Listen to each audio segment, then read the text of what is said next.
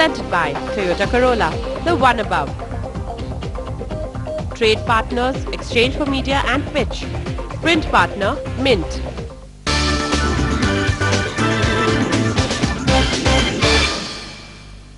A very warm welcome to all of you. This is our second, what we call the art camp. It's not quite a camp. Let's call it a symposium. But you would note that we are calling it Art and Wealth Creation. We will talk quite a bit about how to go about choosing art, what artists think, how money is interfering, if at all, with their process of creativity. We'll talk quite a bit about the money aspect of it.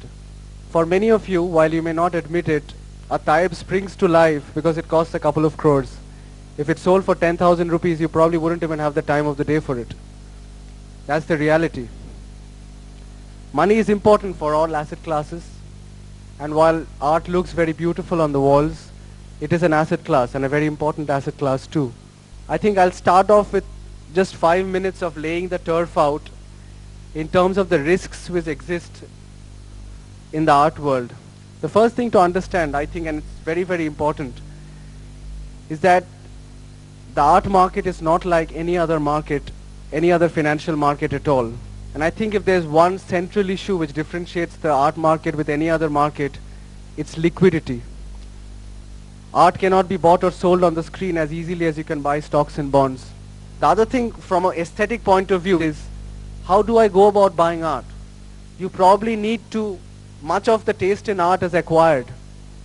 A lot of it that you end up buying eventually does not evoke a very strong response in you in any case. But you buy it because something tells you this kind of art will strike a chord with a global audience.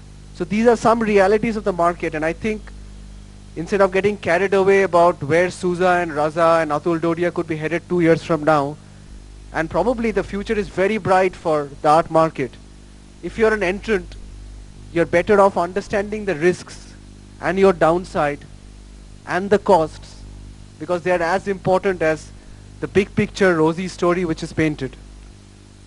With that, we've got Ajay Sheth from Copal Art Fund. I didn't want to sound uncharitable when I spoke about art funds, but there are some genuine questions, and I hope Ajay will address it since he's raising quite a bit of money. I'm told he'll raise 150 crores very soon to invest in art. That's very promising and a bit scary as well. When I started buying art 8 or 9 years back, we were not looking at the appreciations, we were basically collecting art as a hobby. And one fine day, I met Keshav Malik and Professor O.P. Sharma, and I said, I want to show you my collection. When they saw my entire collection, quick came the response, lighted to a matchstick. I said, I put in lakhs of rupees, but says, you don't know how to pick up an art. Now, this is the question, or this is the query which everybody has in mind, that who would advise what to pick up, which is the body which is going to advise the new breed of collectors, the beginners, what to pick up, from where to pick up. The new class of collectors and the beginners, they have to be advised. Unfortunately, we do not have a platform where this kind of guidance is available. So here comes the mutual funds or the investment funds. Now, between the two, we decided that we'll go for an investment fund where we first put in our own money, right? So when an investor or a beginner wants to, take a call, wants to make a beginning, so my first tip, like I would say, is to make a very small beginning. You would also gradually learn, pick up things the way I have learned. First and foremost is that when you are investing, you're doing a beginning, you have to like that art. In the beginning, you may not, afford, or you would not like to take a call on a painting worth crores. Make a small beginning. Now, who is going to guide you that the painting which you are taking or you are investing, buying from the gallery, is worth that or no?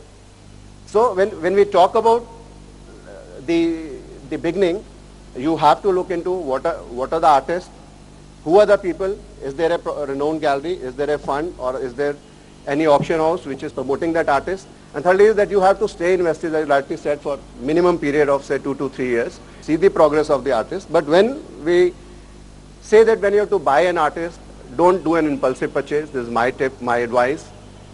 See more and more art. get the details about the artist. Now I would say that just go through the details of all the literature for any mutual fund which has been floated. If there are funds which are investing or putting their stake first, they are investing, it means they are confident about that artist, they are confident about the business module, and go by their advice. Thank you very much all of you, and thank you very much all of you for speaking tonight.